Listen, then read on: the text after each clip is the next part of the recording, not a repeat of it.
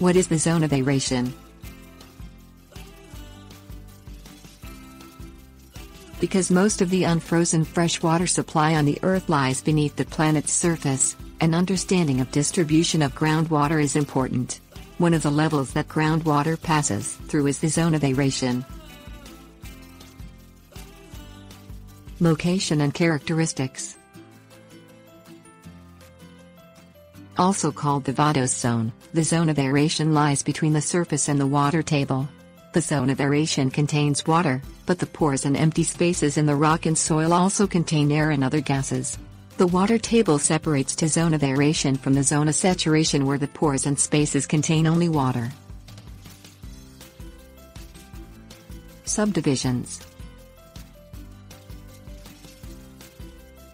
The zone of aeration is split into 3 subzones. The uppermost zone is the belt of soil moisture, from which plants pull moisture. The second is the intermediate belt, which separates the top subzone from the bottom capillary fringe, which is the most water-rich part of the zone of aeration. Function. The zone of aeration serves as a storage and distribution center for groundwater. It stores the water in between rainfall, and distributes some of it upward, where it will evaporate back into the air.